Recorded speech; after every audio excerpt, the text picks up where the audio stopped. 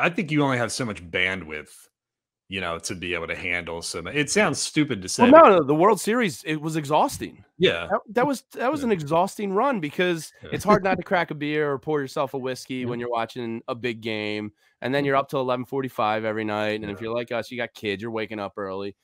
I'm listening to Dancing on My Own 35 times a day because the girls love it.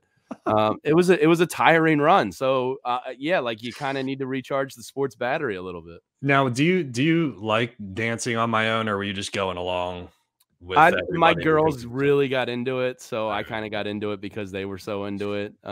It was pretty fun. I'm not gonna lie. It wasn't my favorite song, but it's not a great song. No, it's not a great song. The original is probably what's wrong better. with it? Yeah. Well, we're a team Robin. We're not team. I'm team. See, I was Team Robin to start, and then I became Tiesto because if you listen to the Robin song, it's a long song. You gotta sit down and listen to it. You're getting 6:30 on that, which is a crazy song. Yeah. The Tiesto one, nice little 2:33 minutes. You're in and you're out. But it's always there's a bigger point here that goes with the bandwidth thing, where I've always felt like 4 for 4 is a bullshit term because.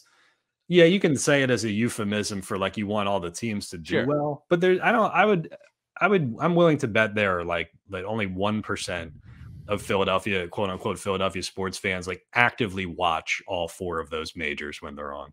Like I just don't think it's a thing. Like I think that like you probably watch the Eagles and maybe you pay attention to the Phillies and you have like a Flyers or a Sixers, but there's nobody has the capacity to just absorb all of that at once. I tend to agree. I mean, I was getting paid for it, so I was probably doing the majority of Sixers, Phillies, and all the Eagles. Flyers is the one I cut if I have to, unless they're. When did the Flyers? At what point, Jamie, did the Flyers cease to exist on the radio? It's been a long time. Yeah.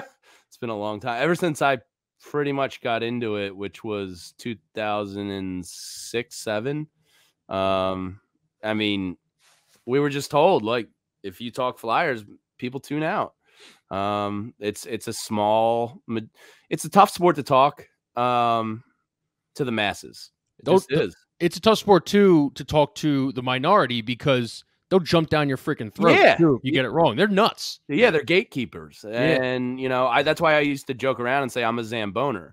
I love when the team's good, but like I'm not watching every night. Like that's but isn't it funny because you were probably the same as me. Like you probably had like Legion of Doom. Oh yeah, you remember those like grade school carnival fairs and stuff? They used to sell those plaques all the time. Yeah. I had a Legion of Doom plaque above the bed.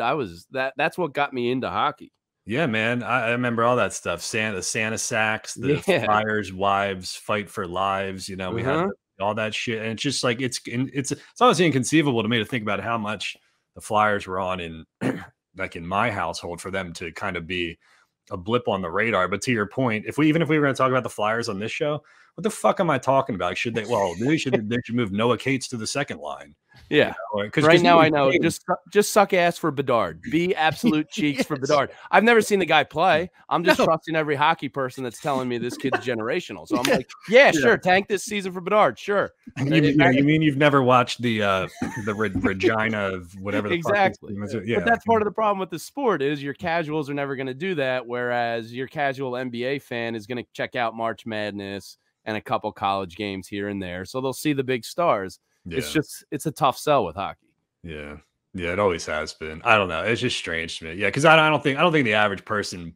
But most people grew up not playing hockey, and we played street hockey in the cul-de-sac. Played street hockey, yeah. But like I couldn't tell you like how Claude Giroux is supposed to position himself on the half wall during the power play. Like I don't know the first thing about that. So. Yeah, I'm like, are they being productive or not? Yeah, I don't know. I can't stand the dumping the puck and chasing. That is just not hockey to me. It seems like you're forfeiting on the play, right? Exactly. You're dumping the puck. You're trying to just like hope they chase, hope they get to it, hope they just muck it up down in the corner. Yeah, it's what, like a 30% chance? Yeah. Like, come on.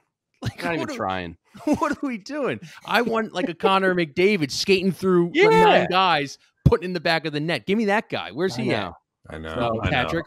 I saw something earlier. There's 5 or 6 teams worse than the Flyers in terms of odds for the top pick already. Yeah. So of course they suck in the year that everybody sucks.